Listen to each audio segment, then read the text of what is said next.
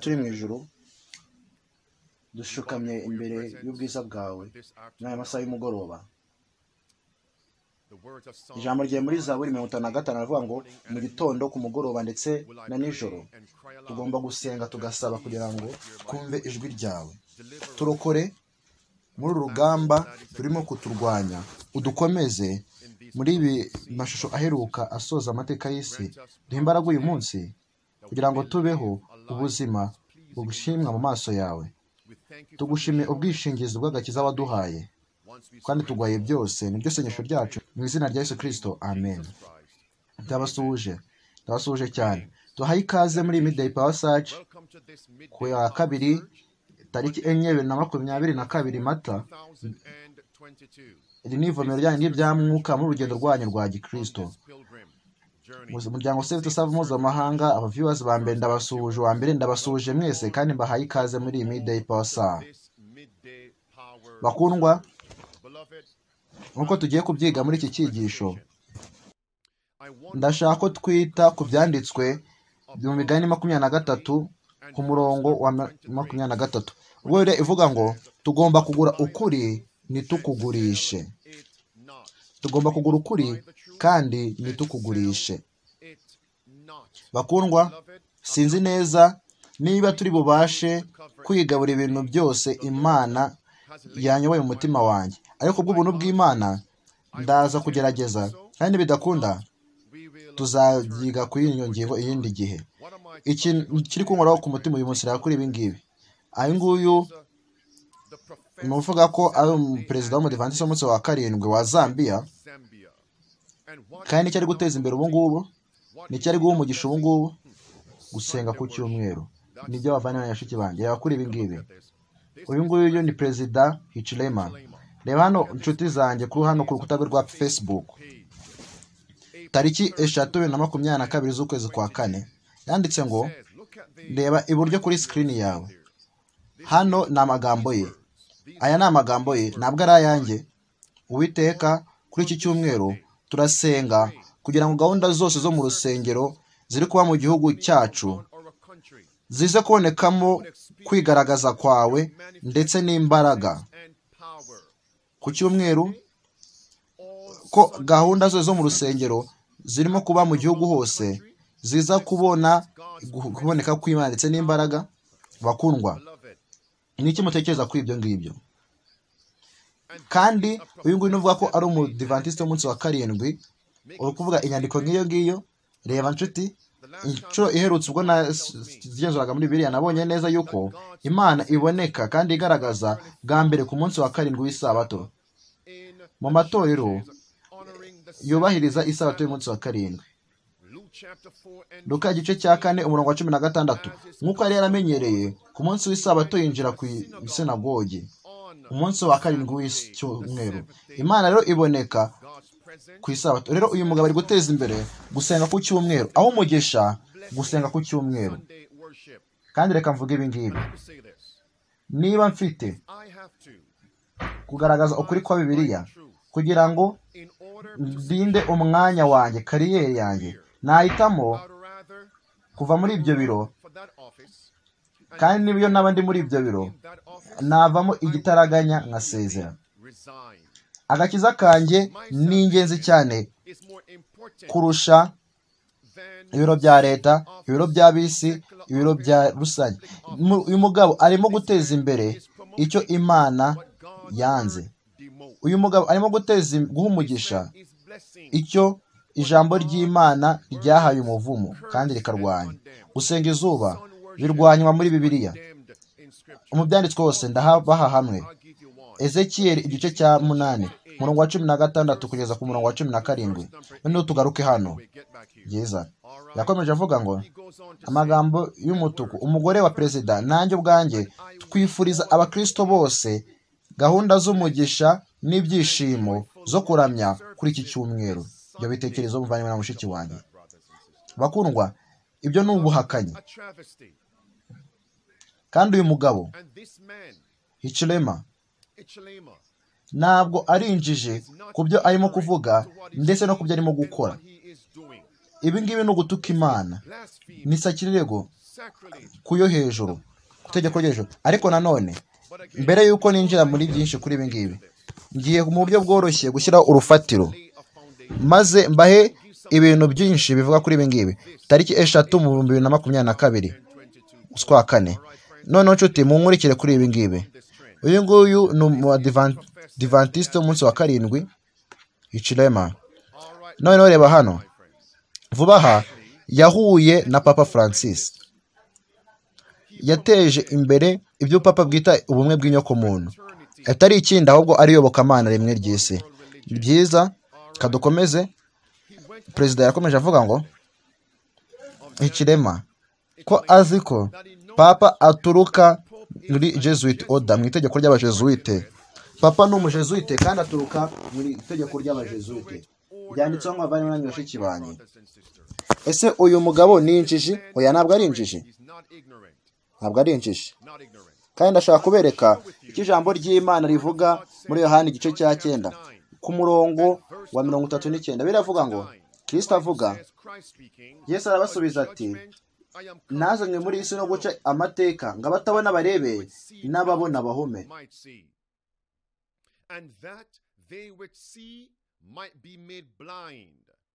Murongo wa 40. Abafarisayo bari kumwe nawe bumvise ibyo baramubaza bati, mbese natwe turi impumyi? Murongo wa 41. Yesu arababwira ati, iyo mubi impumyi nta cyaha muba mufite, ariko none ko muvuga yuko mureba, icyaha cyanyu gihoraho.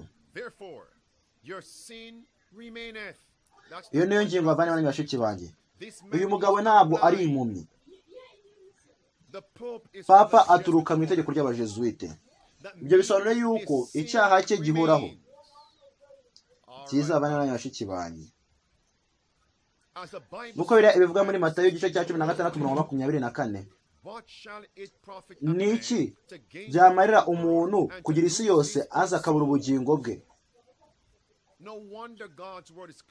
Icyo ijambo ry'Imana rivuga kirumvikana. Abantu bayo ntabwo bagomba gushaka iyi myanya ya leta. Bahura n'ibigeragezo bibangisha Imana, bibangisha kwizera kwabo kuya Bibiliya. Matayo 16:25. Nicyo umuntu yagurana ubugingo bwe. Ese tugomba kugurisha ubugingo bwacu no kwizera kwacu kugira ngo twakire amashyi kandi kugira ngo turinde imyanya yacu ya leta? Imana ibitubabarire. Reba kuri Daniyeli igice cya 1, Daniyeli igice cya 2, Daniyeli igice cya 6. Reba kuri ibyo bavandimwe namwe mushiki wanjye. Intego, imigambi y'Ubujesuite. Kandi nanone niki abantu ba Zambia batekereza? Batekereza iki? Niki batekereza kuri perezida wabo batoreye ubwabo?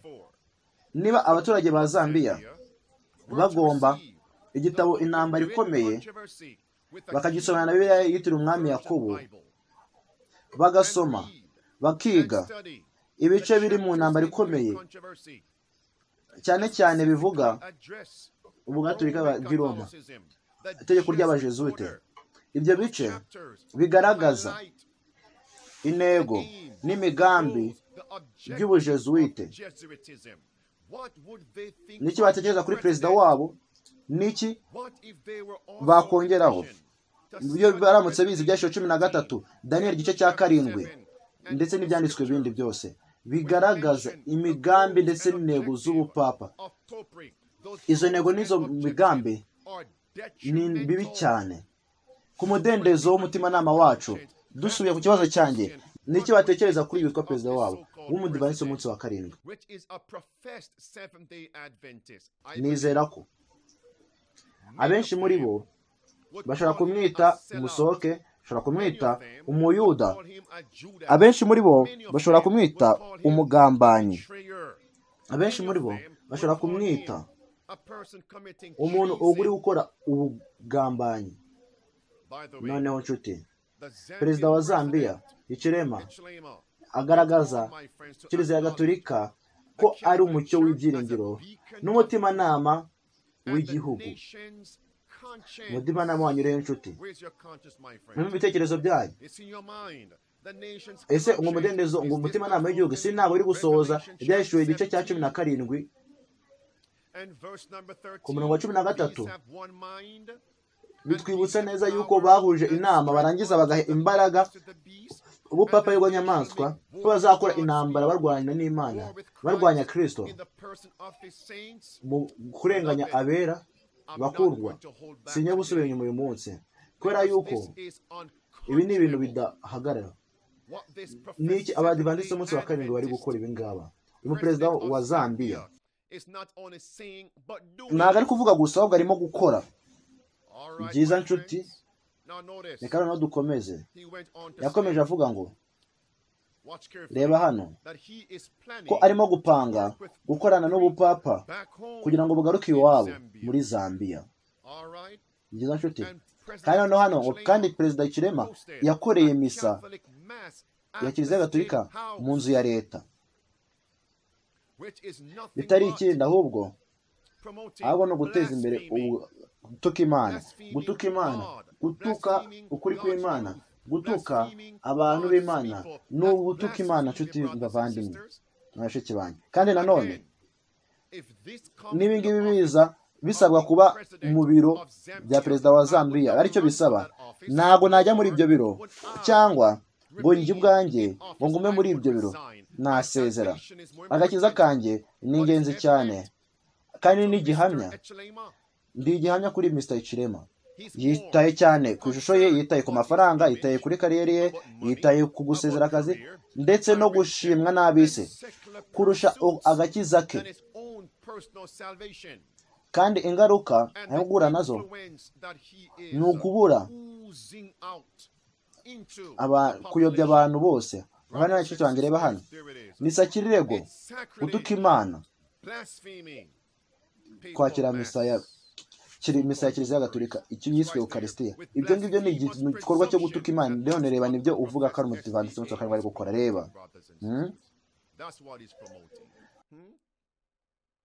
none reba hano yakomeje avuga hejuru. Perezida Kirema ashimira Kiliziya Gatolika ku bw'amahame meza.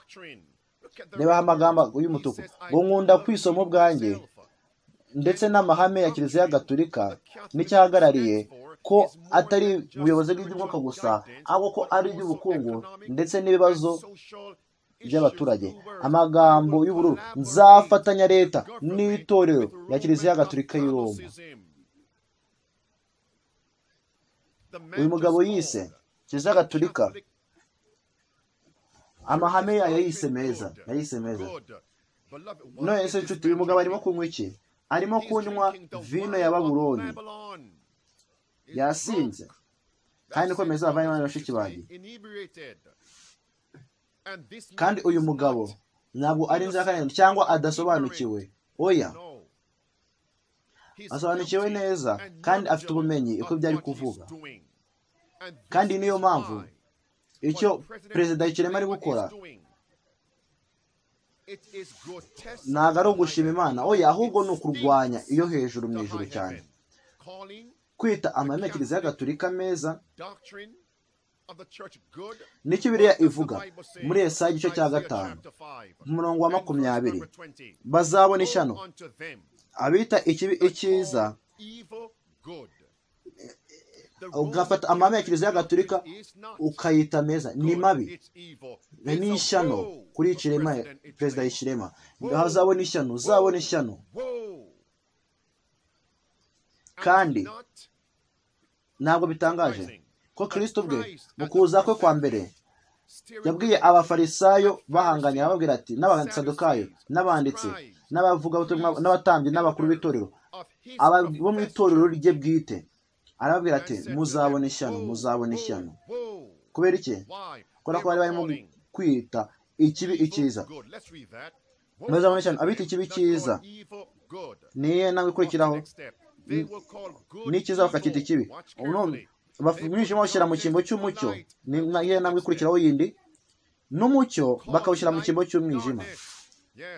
Ibishara babishyira mu cyimbo cy'ibiryohera, nawe ikurikiraho ni iyihe? N'ibiryohereye bakabishyira mu cyimbo cy'ibisharira. None umurongo wa 23 wandika ngo bagatsindishiriza abakiranirwa amashyi, gukomera amashyi abakiranirwa, gushimangiza guhimbaza abikiranirwa, guhimbaza umunyabugome. Ubupapa nicyo arimo gukora, icyo nicyo arimo gukora perezida wa Zambia. Kandi namwe ikurikiraho niye ku murongo wa 23, batsindishiriza barangiza bakarwanya umukiranutsi w'Imana, bakabarenganya, bakicagura abakiranutsi bakomeza amategeko y'Imana, barangiza bakanasebya abakristo bizera Bibiliya, bagacisha umurongo mu bantu bizerwa b'Imana. Inshuti biraje, kandi inshuti ngiye kuza kubigeraho. Urufatiro rurimo kugenda bishyirwaho inshuti. Kandi nanone ibyo ngibyo nabivuzeho gatoya mu byumweru bishize byatambutse. Kandi urabizi abayobozi ba konferanse ba iniyo aho ngaho muri Zambia, itorero ry'Abadiventiste umunsi wa Karindwi, bavuze yuko, reba hano, twakwishimira kugaragaza yuko ya video yagaragajwe n'umupasiteri wo mu itorero ry'Abadiventiste umunsi wa Karindwi. Umwanya wacu ni uko uwo mupasiteri muri iyo video atari umupasitoro wo mu Badiventiste umunsi wa Karindwi wo mu itorero ryacu.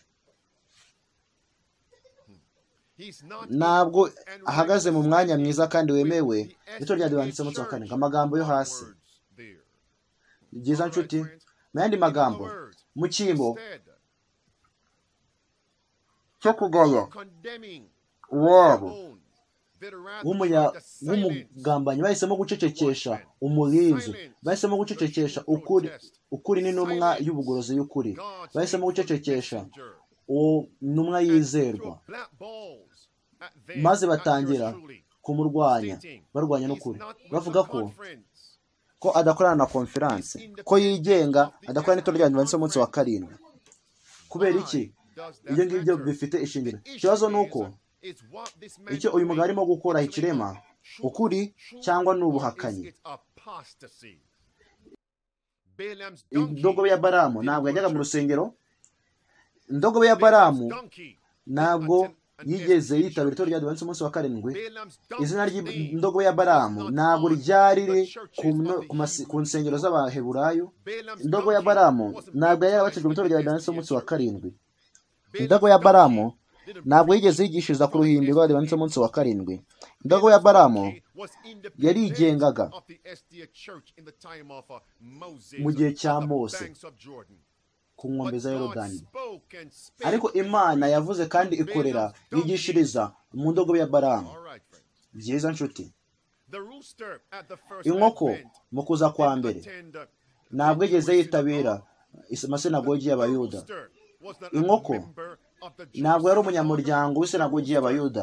Inkoko ntabwo yigeze ibwiriza muri ayo masinagogi y'Abayuda. Ariko inkoko yahamagariye, yararikiye inshuro 3, yego, yigisha ubutumwa bukomeye cyane bw'ubugorozi, ibwiriza Petero. Yego nshuti, kubera ko Petero yari yanze Yesu Kristo, kubera ko Petero yari yanze ukuri, kubera ko Petero yari yanze inzira, kubera ko Petero yari yanze kwizera, kubera ko Petero yari yanze, kubera ko Petero yari yabaye umuhakanyi. Rero Imana ikeneye indogobe ya Balamu uyu munsi, kandi Imana ikeneye izindi nkoko uyu munsi, kugira ngo zibike kandi zihamagarire, kugira ngo zikangure ubwo buhakanyi. Urabizi inshuti, narababwiye, reba hano inshuti, konferanse muri Zambia yakomeje igenda ivuga ngo mu gihe babibuze, Abadiventiste umunsi wa Karindwi bashyigikiye uruzinduko rwa Perezida kuri Papa. Wanditse ngo Abadiventiste umunsi wa Karindwi muri Zambia bashyigikiye uruzinduko rwa Perezida Hakende Ikirema kuri Vatican, aho yahuriye na Papa Francis mu cyumweru gishize. Itorero ryavuze yuko umupasitoro wagiye ku mbuga nkoranyambaga akarwanya uruzinduko rwa Perezida ko atakiri umunyamuryango w'itorero. Ibyo ngibyo byanditswe na Zambia Report, ikinyamakuru cy'abisi, nuko mbyizeye. ibyo ngibyo birababaje. Reba kuri ibyo ngibyo nshuti, reba kuri ibyo. Mbega isoni, mbega ikimwaro, mbega ikimwaro, mbega ikimwaro. Kwita amahame ya Kiliziya Gatolika meza, bakundwa, ntugire ikosa ukora kuri ibi ngibi. Uyu Perezida Chilema ntahatandukane na Akani muri Yesu igice cya karindwi. Yego, Akani muri Yesu igice cya karindwi, bavanye n'abashiki banjye. kandi nanone niyo cyabaye kuri Baramu yarabizimiye. kandi uyu mugabo natihana ku karubanda maze akikubita ku rusitani ngo rumumenagure, azazimira nawe. kandi ingaruka ze zizatuma abandi nabo bazimira. Bizakora kubera ko yakoranye ubumwe bukomeye kandi bukomeye cyane n'Ubupapa. Tugaruka ngaha Yosuwa 7 ku murongo wa 21. Niki Akani yavuze? Nabonye mu minyago umwambaro mwiza wa Babuloni. Umwambaro mwiza wa Babuloni. kandi niki Perezida Chilema yakoze? Yavuze arashimira Kiliziya Gatolika kubwo kugira amahame meza. Itorero rya Kiliziya Gatolika ibyo n'ubibore ni Babuloni. Shingiye ku byandishuwe igice cya 14 umurongo wa 1 ku wa 6. Reka ibyo ngibyo tubitekereza bavanye na shicyane. Uyu ni Akani. kandi iki cyabaye kuri Akani? Yarazimiwe, yaraciwe, baramutwise, bamuteye amabuye mpaka apfuye. Niki cyabaye ku mugore wa Akani, ku nzu ya Akani? Bose barazimiye nk'ingaruka ya Akani, ibikorwa bye n'ubuhakanyi bwe no gutuka Imana. Byiza nshuti, ibikorwa by'ubugome. kandi uwo ngibyo byari umuburo nshuti. Bashyizeho urwibutso aho ngaho maze bamugerekaho amabuye nk'aho umuburo. Niteze ko naceceka nkaba nka ziriya mbwa zindi nyinshi zitamoka z'ababwiriza bigishiriza ku mpimbi z'Abadiventiste umunsi wa karindwi kuri za konferanse wabo, ku mashuri, ku mari za kaminuza, muri za iniyo, muri za diviziyo. Imana itubabarire. Imana ibindi, hagomba kubaho umuburo ukomeye cyane kandi mwiza. Turwanya ibi ngibi, turwanya ubugome, turwanya ubu buhakanyi. N'ibi bintu byose by'amagambo mabi aturuka mu kagambo ka Perezida Chilema, nk'umunyabikorwa ukomeye cyane kugambanira Imana, ari gukora icyaha gikomeye, arwanya abantu b'Imana bitondeye ukuri kwayo, ndetse arwanya na Kristo.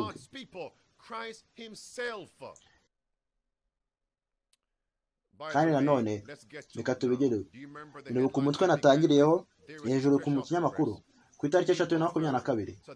Reka tugaruke kuri ibi ngibi. Uwiteka, biravugwa na Perezida Chilema, kuri iki cyumweru turasenga ko gahunda zo mu rusengero ziri kubera mu gihugu cyacu zabonekamo kwigaragaza kwawe ndetse n'imbaraga.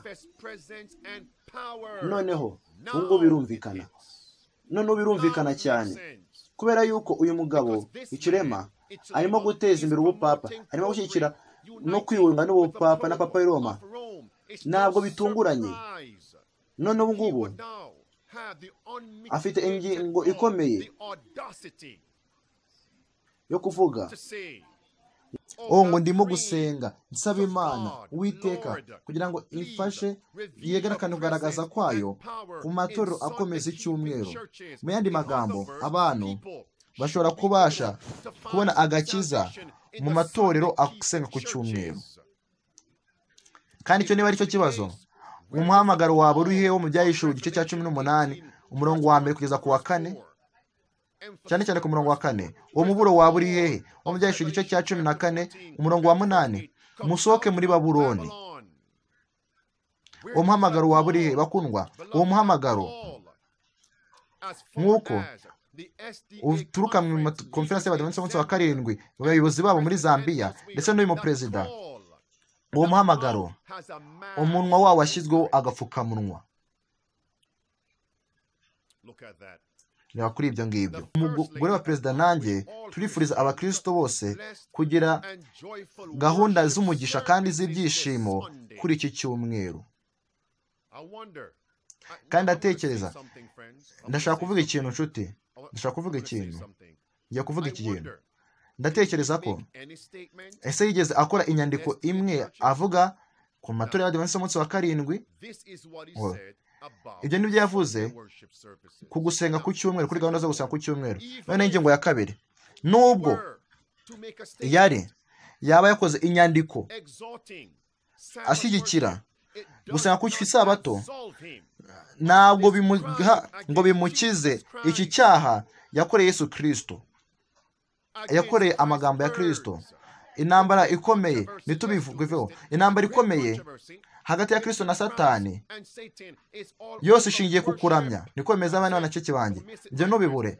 Matayo igice cya 4 umurongo wa 10, Matayo 4 umurongo wa 10, byose ni ukuramya. Gusiramya izuba, gusiramya bya gipagane, kuramya ibyaremwe, ukahanganye no kuramya ku isabato y'umunsi wa karindwi, kubera ko Kristo ari umuremyi wacu. Iyo niyo ntambara ikomeye. Icyo ni icyaha gikomeye ku Mana yo mu ijuru. Ni ugutuka Imana, ni ugukora Kristo mu zuru rye. Ese mwiteze ko nzaceceka maze nkaba nk'ibi ngibi? Abenshi muri aba ngaba bazagenzurwa, bagomba kugenzuzwa ukuri. Kubera iki? Kubera yuko birimo guhamagarira aba bayobozi kwihana. Byiza bashiki banjye nanjye bavandimwe, reba dukomeze kuri ibyo ngibyo. Ni iki mutekereza kuri ibyo ngibyo inshuti? Mubitekerezeho. Kandi nanone ikinyamakuru nanone amasaha 3 ashize, reba hano, Perezida Hichilema wa Zambia yahuye na Perezida w'u Rwanda Paul Kagame. Noneho basinyanye amasezerano y'ibyemeranya y'ubufatanye ndetse n'ishoramari hagati y'ibihugu byombi. Muri aya masezerano sindaza kujyamo kure cyane mu byo bari bagendereye. Ibyo ngibyo ni bikeya ku byo ndimo kwerekezaho uyu munsi. Murebe kuri ibyo ngibyo mwitonze. U Rwanda bakunze, ndababaza ikibazo. Niba abantu muri Zambia bagomba gufata bakomeje igitabo cy'intambara ikomeye na Bibiliya zabo, maze bakabona imigambi ndetse n'intego z'Ubupapa n'Abajesuite, ni iki bavuga? Ni iki batekereza? Ni iki bakora kuri uyu Perezida Hichilema uvuga ko ari Abadiventiste umunsi wa karindwi?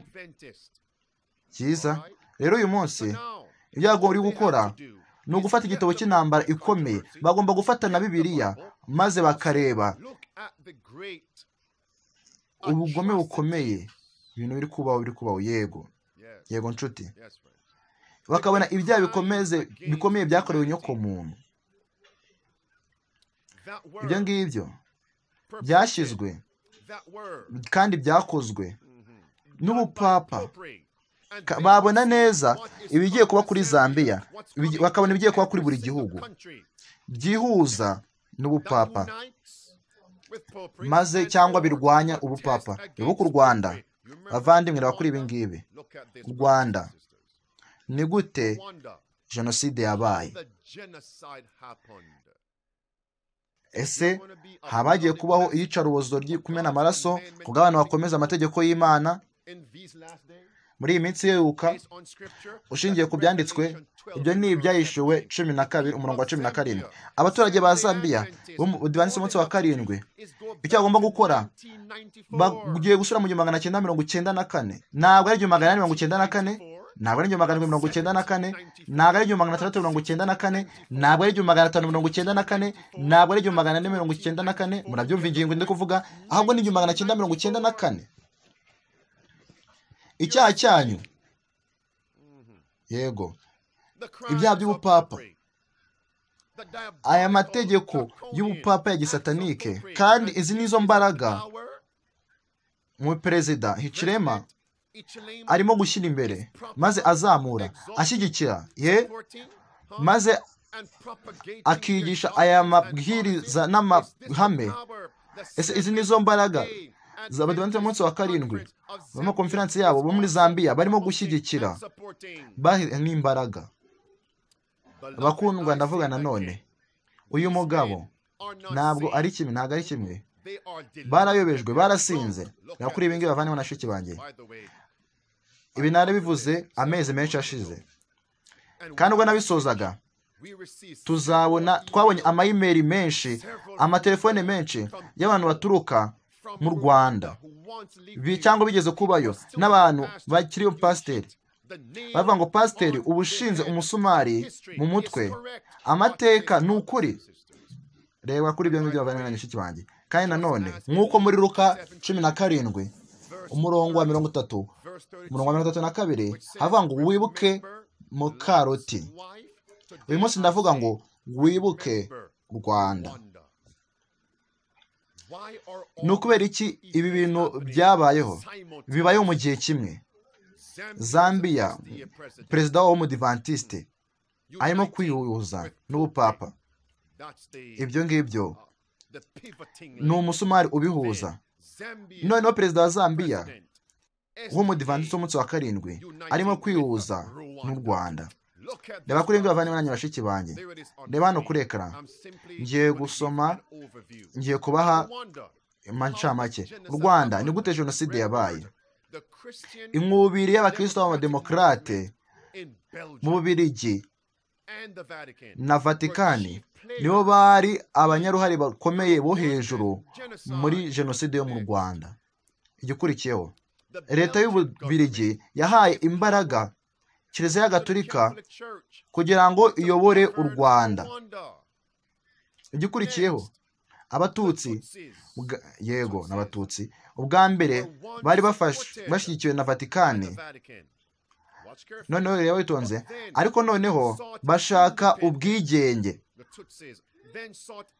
bashaka ubwigenge kuri Vatican, kandi bari barimo kwerekeza mu komunizme.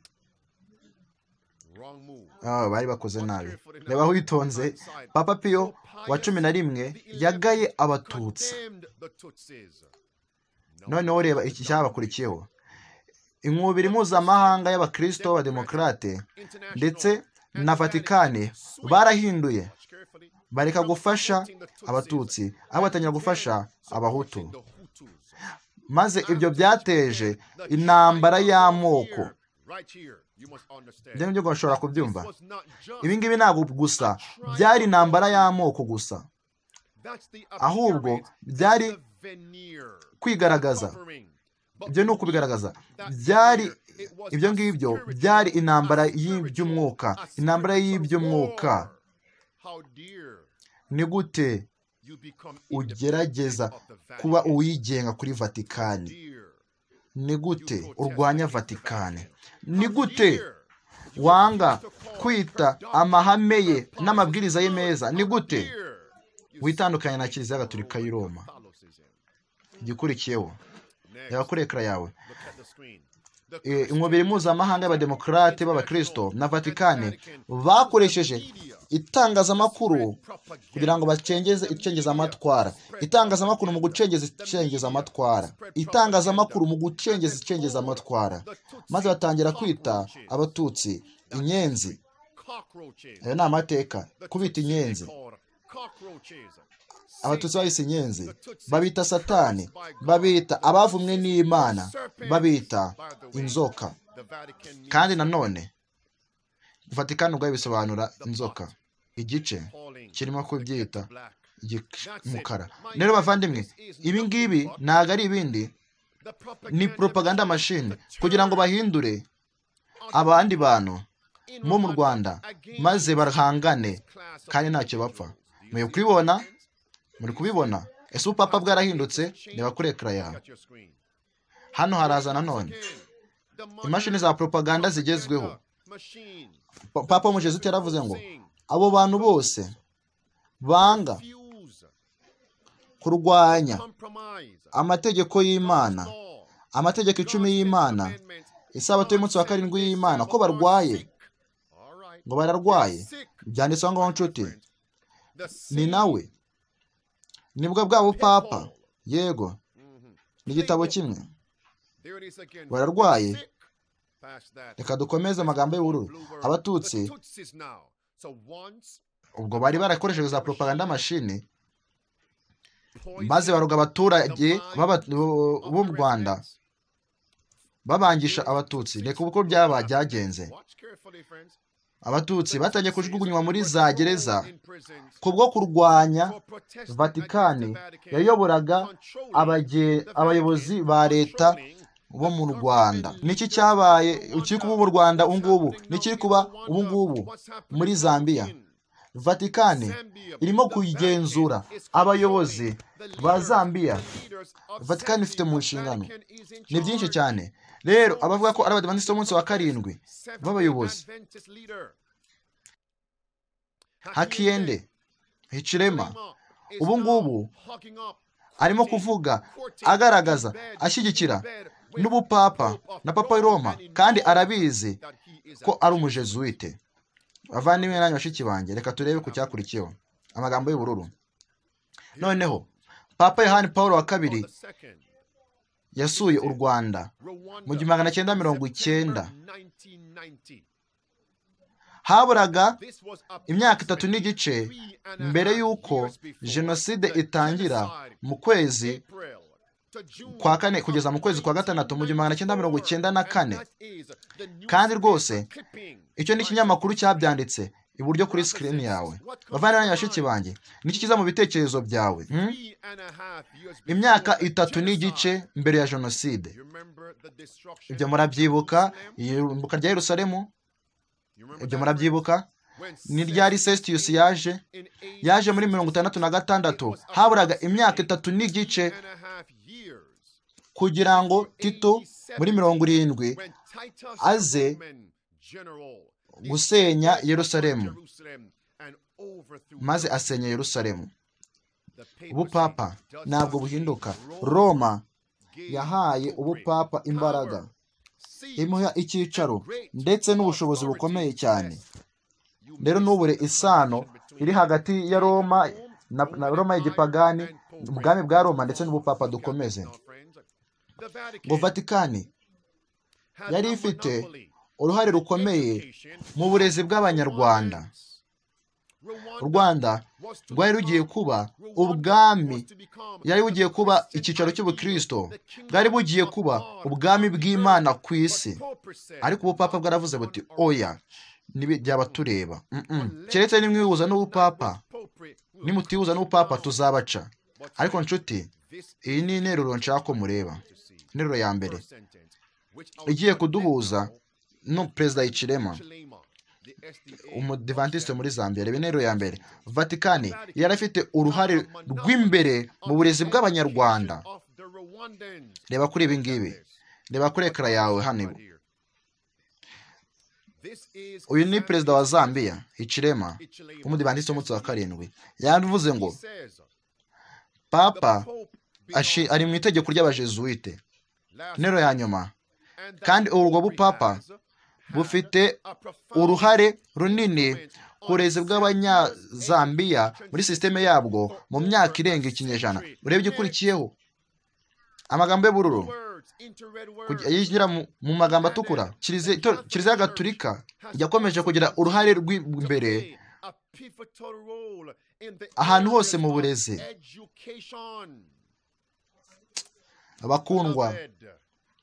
Bakundwa, iki ni icyaha arimo gukora uyu mugabo. Kandi urebe icyo avuga hano. Papa Francis asaba imbabazi kubw'uruhare rw'itorero rwa Kiliziya Gatolika muri Genocide yo mu Rwanda. Mutubabarire. Dusabye imbabazi. Musabye imbabazi. Murebe kuri ekara hano. Musabye imbabazi. Abenshi mu nzirakarengane bapfiriye mu biganza by'abapadiri, abanyamadini ndetse n'ababikira. Bavandimwe bashiki banjye, bishobora kumva nk'aho ari abayobozi ba Kiliziya Gatolika y'i Roma gusa bari muri icyo kibazo. Oya, ndetse n'abavuga ko ari Abadiventiste b'umunsi wa karindwi b'abayobozi n'abapasitoro bari bari muri ibyo ngibyo, bari nabo bari abanyabyaha kubwo kwica, gutsembatsemba abantu babo b'Abadiventiste b'umunsi wa karindwi. Ntabwo yari intambara gusa y'amoko, yari n'intambara gusa y'iby'umwuka hagati ya Vatican ndetse n'Ubupapa ndetse n'Abadiventiste b'umunsi wa karindwi. None reba, kandi koko muri icyo gihe 1994 Abadiventiste b'umunsi wa karindwi bari bariyunze n'Ubupapa. Bane n'abashiki banjye, ni bangahe bapfuye? Reba ku mubare, hejuru y'ibihumbi 800. Reba kuri ibyo nshuti. Kandi nanone dusabira imbabazi, ariko niki intambara ikomeye ivuga? Paje 571. Ubupapa mu gusaba imbabazi ntabwo bwigeze buhinduka. Hasi Ibyahishuriwe 13 ku murongo wa 2, Yeremiya igice cya 13 umurongo wa 23. Bakundwa, umuriteguye, urabizi kuri iyi ngingo ntabwo ndi buze kugera gusobanura buri bintu byose. Nta buturo, nta no kwihisha, naho mu Rwanda, amakuru yo mu Rwanda, ububyutse n'ubugorozi. Kandi ibi ngibi byanditswe n'ab'isi, ikinyamakuru cy'ab'isi. Reba hasi, Nyuma, muri icyo gihe u Rwanda rwari kimwe mu bihugu by'abakristo ku isi. Reba aho ngaho, hejuru ya 90% by'abaturage bari abizera.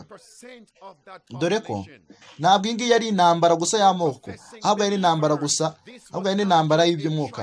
Dore ko hejuru y'10% y'abaturage bose bari barabatijwe mu Badiventiste b'umunsi wa karindwi.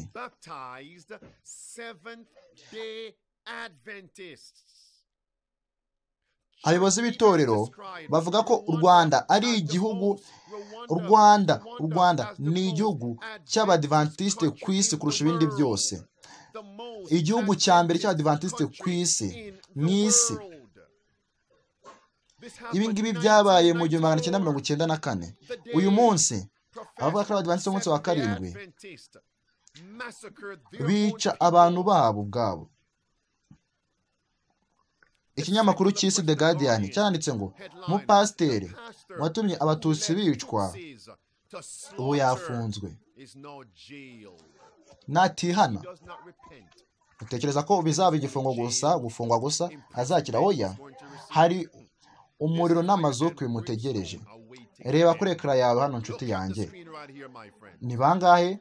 Byinshi nabaha. Reba hejuru, umupasiteri w'umunyarwanda w'Umudiventiste w'umunsi wa karindwi n'umwana we bakuye igisenge ku rusengero kugira ngo batange impunzi z'abatutsi ku bahutu bari bazatatse. Bafungiwe Genocide n'umuryango mpuzamahanga ukurikirana ibyaha by'intambara mu Rwanda ejo hashize. Nta hantu ho kwihisha nshuti, nta hantu ho kwihisha. Amagambo y'umutuku, amazina yaho ari aho ngaho. Amagambo y'umutuku, uzi ikintu cyanje mu mutwe wanjye. Nta hantu ho kwihisha. Reba aho ngaho nshuti. Reba Amose igice cya 5 ku murongo wa 19 handitse ngo ni nk'umuntu uhunze intare agahura n'idubu, cyangwa ugiye mu nzu akegamiza ukuboko, inzu n'itorero, akegamiza ukuboko ku rusika, inzoka ikamurya. Inzoka ikamurya. Abatutsi b'Abadiventiste b'umunsi wa karindwi bagiye bahunze ari nk'impunzi, bahunze Babuloni, intare, idubu, Ubupapa. Bagenda bigiye mu buhungiro, maze bajya mu ngo nyinshi z'Abadiventiste b'umunsi wa karindwi, bajya mu nsengero nyinshi z'Abadiventiste b'umunsi wa karindwi. Ariko abapasitoro batangira kubica, barabatanga kubabahigaga, barabatanze kubabahigaga, kubafatanyaga n'Ubupapa barabahiga. ku bakoreshwaga na Satani. Mbese Amose igice cya 5 umurongo wa 19 n'umurongo wa 18, uwo munsi w'Uwiteka nicyo kije inshuti bavandimwe yanjye. Kandi niyo mpamvu mvuga ngo ni icyaha Abadiventiste umunsi wa karindwi kuri konferansi y'Abadiventiste umunsi wa karindwi muri Zambia, mu kuba irimo gushyigikira ibyo Perezida Hichilema arimo gukora, maze bakanyita umuvugabutumwa utemewe w'Abadiventiste umunsi wa karindwi. None ubwo nawe ni bande? Ubu ni ubutumwa gutuka Imana, ubu ni ugutuka Imana. Reba kuri ekara yawe amagambo y'umutuku. Abagabo babiri bashingizwe Genocide, uruhare muri Genocide, ibinyoma kugira ngo abantu bakore Genocide, ndetse n'ibyaha byakorewe inyokomuntu mu gushyigikira ubwicanyi bwakorewe mu mbuga y'itorero ry'Abadiventiste umunsi wa karindwi. Reka ibyo ngibyo mbigaragaze mu mbuga, reka ibyo mbigaragaze imbuga, byandike imbuga. Nshuti, ibyo ngibyo turi kubona aho ngaho. Dusuye kuri ekara, ubwo bwicanyi bwakorewe mu mbuga y'itorero ry'Abadiventiste umunsi wa karindwi. Reba hano usibye aha ngaha amagambo y'ubururu. Uyu munsi amagereza mu Rwanda afite umubare munini w'Abadiventiste umunsi wa karindwi. Ibi ngibi byavuzwe n'umuntu wabaye aho ngaho, wari uhari. Bakundwa, ibi ngibi ntabwo ari umuntu urimo kuguha ibyo yasomye mu binyamakuru. Oya, ni ibintu byivugwa n'umuntu wabibonye. Reba hano nshuti, byanditse kuri ekara. Abantu baranyandikiye ngo pasiteri yego ibi byarabaye, baramamagaye. Reba kuri ekara amagambo y'ubururu. Uyu munsi amagereza mu Rwanda afite umubare munini w'Abadiventiste bafunzwe kubwo kugira uruhare muri Genocide.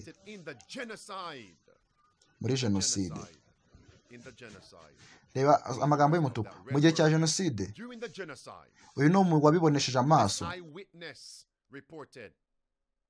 Yavuze ko hari Abadiventiste umunsi wa karindwi bakomeje ngo Ubudiventiste bwabo, ngo barangiza bakanga kwica ku isabato no kurenganya no gusogota ku isabato, ku masabato. Ngo urabizi ngo ni isabato y'umunsi wa karindwi, ntabwo turaza kugira umututsi umwe wese twica. Oya, ku isabato.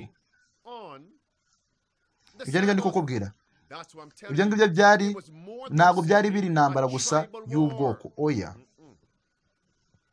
ahubwo byari intambara y'iby'umwuka, kandi bari bazi neza ibyo bari gukora.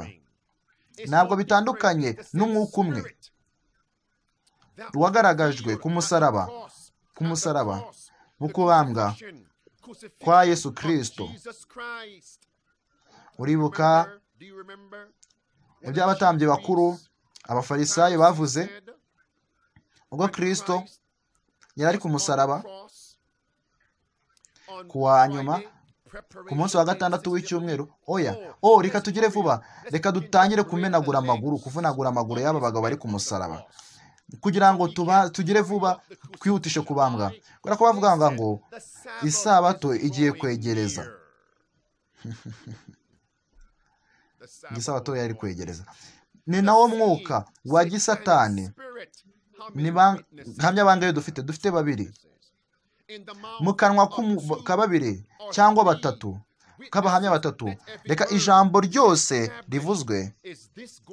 Ese ngibi bigiye kusubiramo nshuti? Niba kuri ekara yawe, ubwo umugabo ukomeye uzaba wegereje inteko nini y'abantu bavugaga ubwabo bizera ubutumwa bwa marayika wa gatatu, ariko bakaba batarejejwe binyuze mu kumvira ukuri, bazava ku kejo maze bifatanye n'abarwanya ubwo butumwa.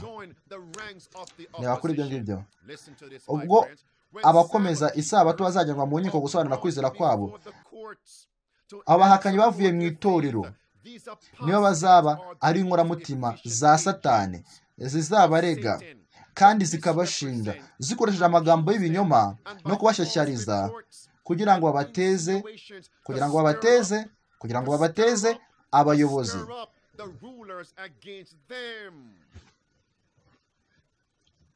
kandi n'iki gihuza ibingibi n'ibingibi hagati, ubwo bazifatanya n'ab'isi kandi bagahuza imigambi nabo. Ese niki Perezida Hichilema yatangiye gukora? Biaho ngaho, ubwo bazifatanya n'ab'isi kandi bagahuza nabo imigambi, ubwo bazifatanya n'ubupapa maze bagatangira kwita amahame y'ubupapa meza na konferanse zabo, abayobozi bayo bakihuza n'ubupapa maze bakabishyigikira, bagashyigikira Perezida wa Zambia. Reba hano icyakurikiyeho kuri ekara yawe, birasobanutse ngo bazatangira kubona ibintu kimwe, maze ku kigeragezo kizabageraho itegeko ry'icyumweru bazaba biteguye guhitamo ikiboroheye, aricyo ruhande rurimo benshi. Abantu bafite impano, abantu bafite impano, ubwo harimo na Perezida, ubwo ngubwo harimo n'abapasitoro, yego abantu bafite impano bazi kuvuga neza, bose bishimira ukuri, bazakoresha izo mpano zabo mu gushuka no kuyobya abantu benshi, bazahinduka abanzi bakomeye babo bizeraga kimwe.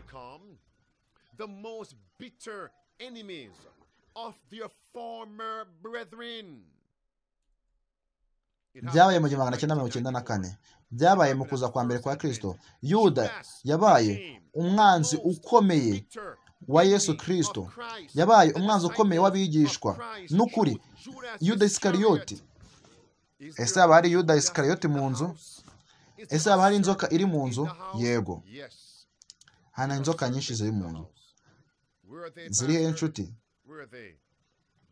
Reba nshuti, ahangaha zirahari, inzoka ziri mu nzu. Rero bakundwa, murabizi, ndabizi ko ntashobora gusobanura buri kintu cyose nifuza. Turabizi kubw'ubuntu bw'Imana tuzagaruka tuvuge byinshi. Ese nshuti, nababaza, mwigeze mwumva ibyo twize uyu munsi?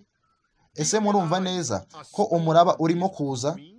Ese nshuti, muri kumva neza yuko umuraba uri hafi kugera hano? Ese nshuti, muri kumva neza yuko abantu ubu ngubu barimo gufata impande zabo? Abenshi ntabwo bazajya ku ruhande rwa Kristo, ahubwo bari kwifatanya na imbaraga za Antikristo. Ese murimo kubona aho turi kwerekeza? Mufungura amaso yanyu bavane bana nyashiki banjye.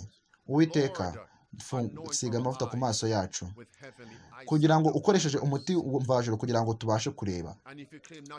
Kandi namuvuga ko mutari impumyi, icyaha cyanyu gihoraho. Umugara uraje. Niyo mpamvu mvuga ngo mwibohore kuri ayo matorero yose y'Abadiventiste mu munsi wa karindwi, afite abo bapasitoro n'abakuru b'itorero bari guteza imbere ubuhakanyi ndetse n'ubujezuwite ndetse n'impuzamadini.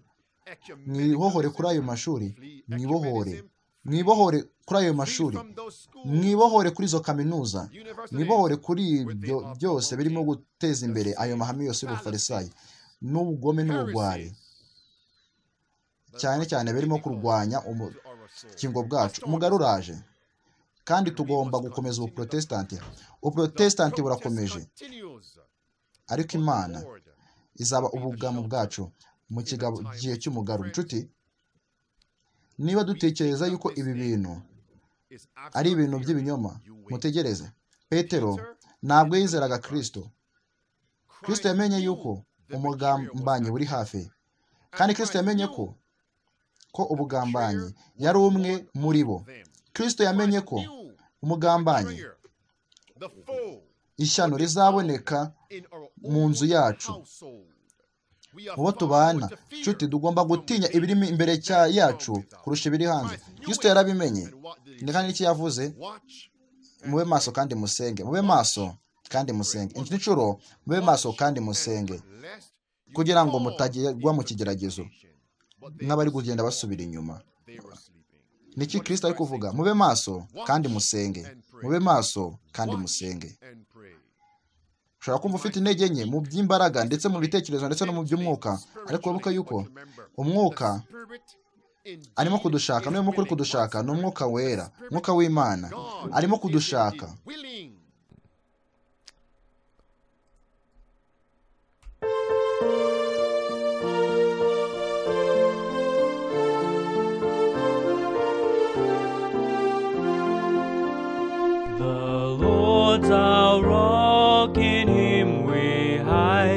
a shelter in the time of storm, secure whatever may betide, a shelter in the time of storm. Mighty rock in a weary land, cooling shade on the burning sand, faithful guide for the pilgrim band, a shelter in the time of storm, a shade by day, defense by night, a shelter in the time of